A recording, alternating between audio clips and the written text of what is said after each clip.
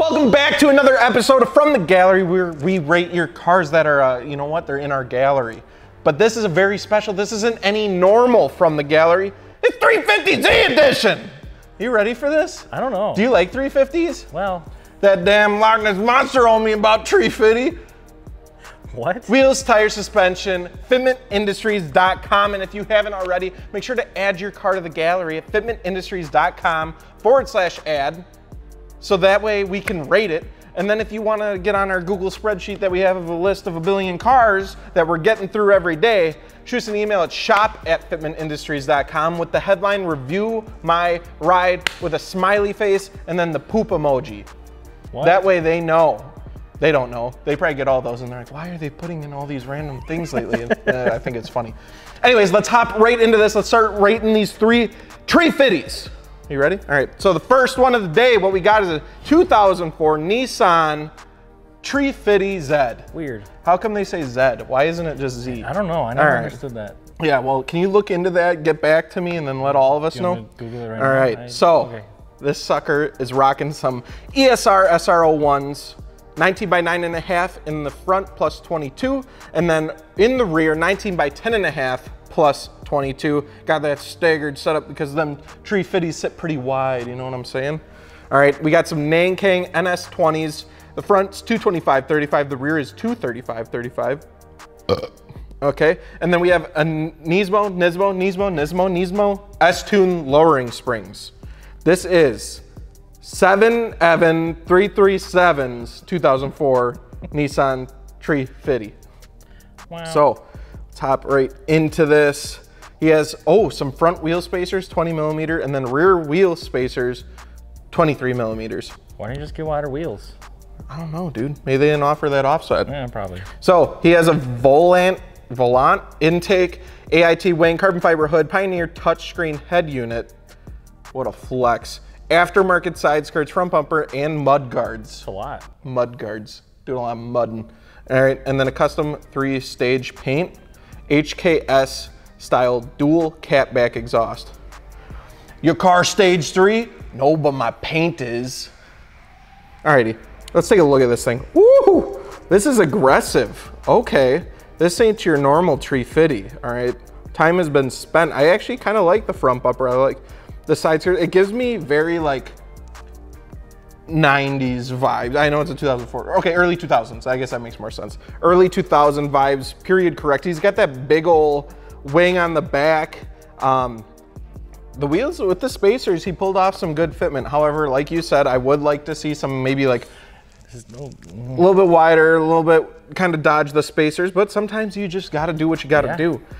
So he's got the rear spats with the side skirts and then the front bumper. It all looks really good.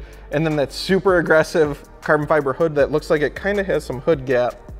And you'll have that on some carbon fiber parts. Overall, I think it's a solid build. It just screams 2000s to me.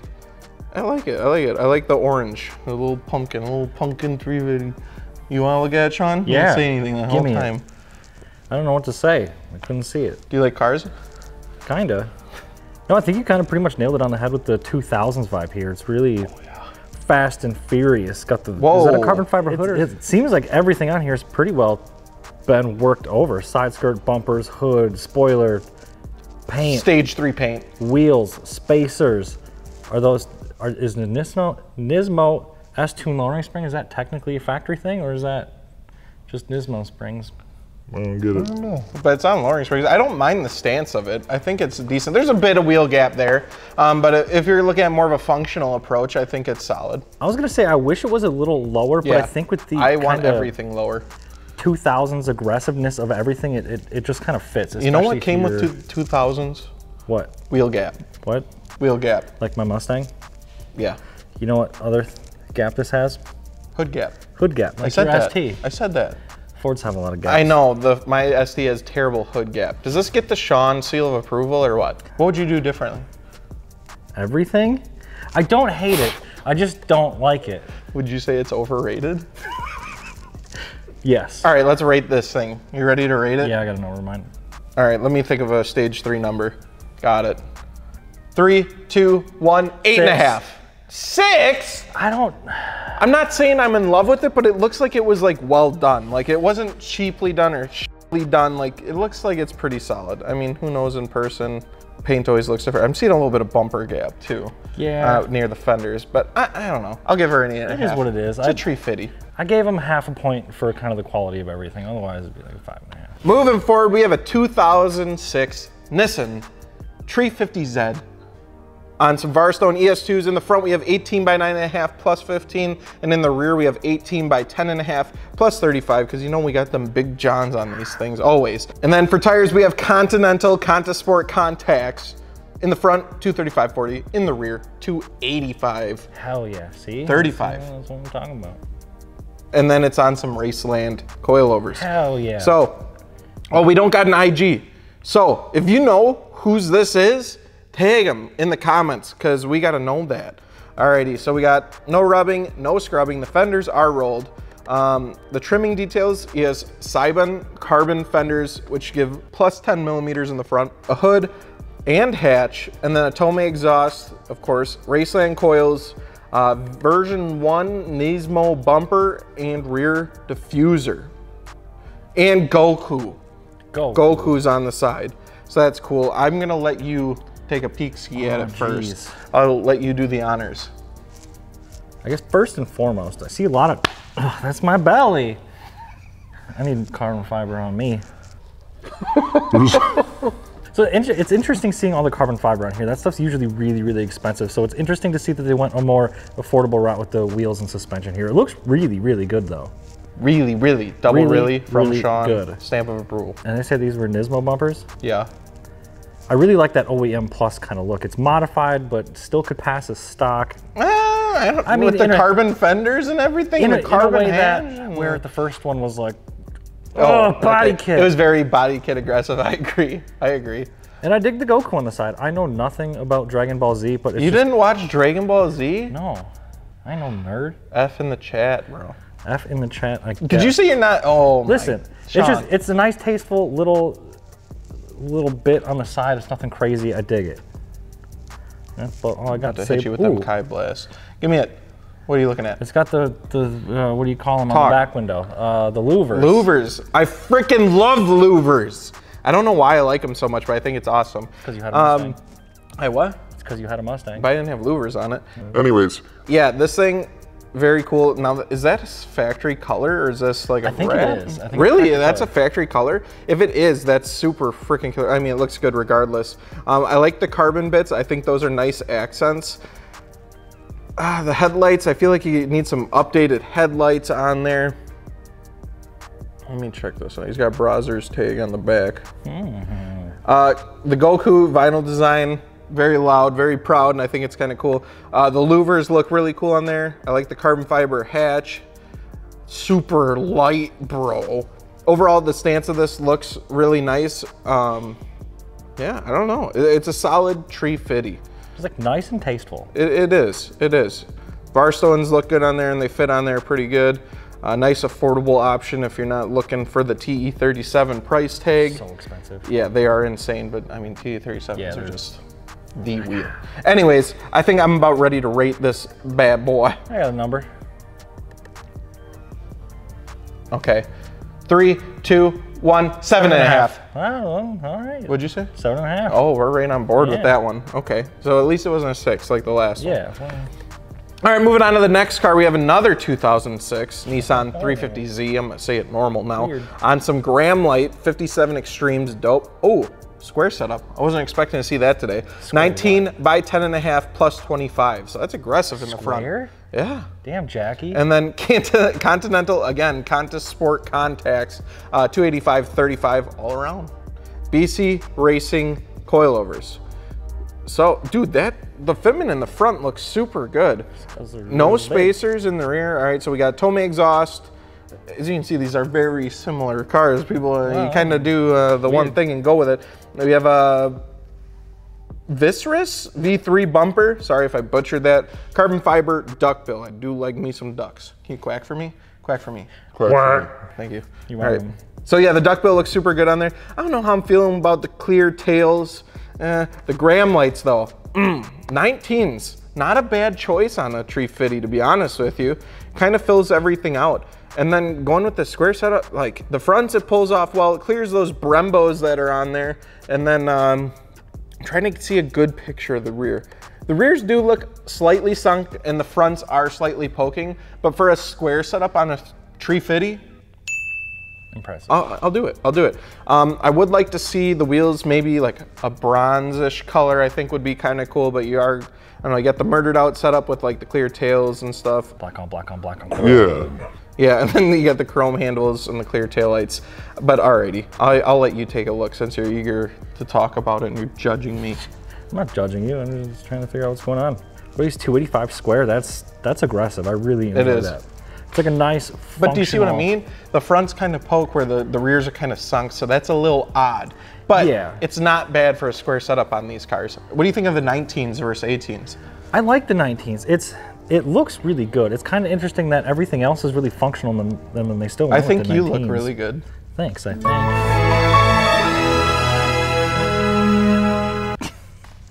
The chrome taillights do throw me off a bit. Same with that they left the door handle silver. Yeah, I'm not big. Although just a clean overall setup. I mean, wheels, tires, suspension, chrome taillights. FitmentIndustries.com. You know? Yeah.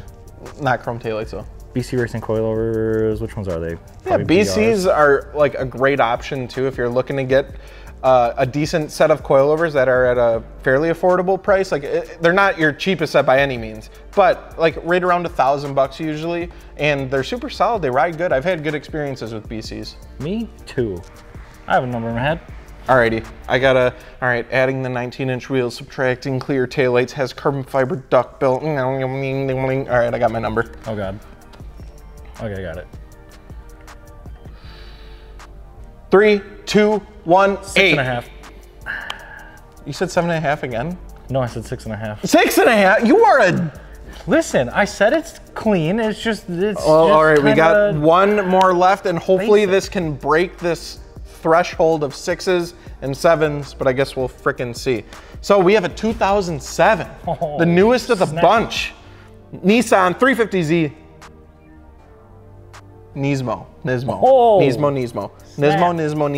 Firestone ES2s, 19s, again, by 10.5 plus 12, square setup. Interesting. Interesting. Okay, I didn't realize that was such a popular thing. Hankook Ventus S1 Evo 2s, 245/35 all around, so not like the most aggressive setup on 10.5s, but he'll get the job done. On stock suspension, what the hell?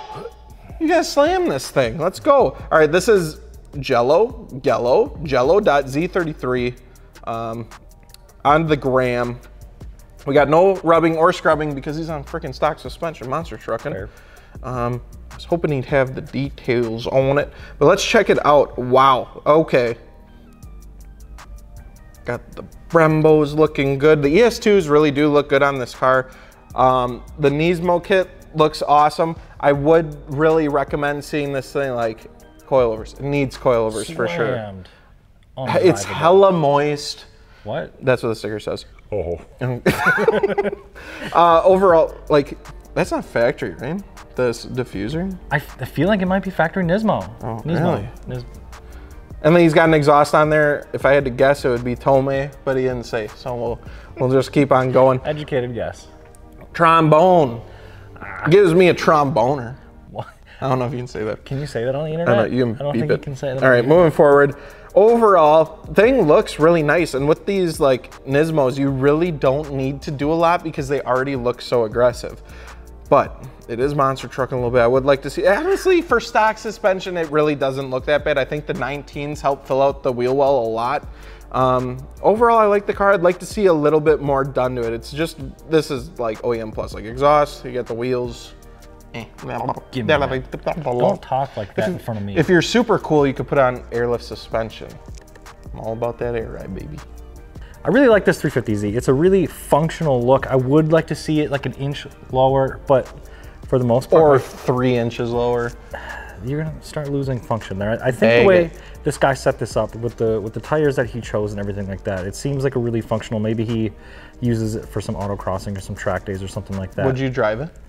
I would drive it 100%. These are too expensive for my blood. I like really, really cheap, just like real pieces of junkers, shit. Yep. And this is too nice for me, but I do enjoy them. It's right, you see them on the street and I freak out. And show me what you look like when you freak out. And then I yell, and then Mariah yells at me because she like swerves off the road because she thinks there's an accident, and I'm just freaking out. Not really feeling the antenna. That should get chopped off, get a shorty or something. I love the car. I absolutely hate the antenna. It's a bad antenna. Look at this thing. What if he's really into radio frequencies? Nobody uses FM or AM anymore. Yeah, that's true. I just Bluetooth. Cut her off. Yeah, no, clean, tasteful. I didn't even notice it. Wheels, clean, tires, tasteful. There's not like wheels, not tires, that much done. Stickers. Yeah. And exhaust. Tasteful. You can be tasteful and still do a lot of mods and make it your own. All right, you ready to rate this? I am ready to rate it. 3, 2, 1, 6. 7.5. Man, you're strict at rating. You just rate everything the exact same, so no one can tell what you like or dislike. That is as good as the first one. I said 6 because I like it, but it's very stock. I want to see more done to it. But that about wraps this episode up from the gallery. Make sure to check out our Rotiform giveaway going on. And also, if you've ordered from Fitment Industries, you enjoy the YouTube videos, all that good stuff, please go give us a rating on Google or Facebook. 5-star review would mean the world. We appreciate you guys. Don't forget wheels, tires, suspension, fitmentindustries.com. And if you need to, make sure to add your car to the gallery so we can go check it out and rate it. Poorly. fitmentindustries.com/add. All right, there it is. If you liked us doing this like special edition where we review just one style of car, let us know. Let us know what branded model or whatever you want to see down below. Comment. I'm going to be going through and reading these. So we'll talk to you guys later. My belly.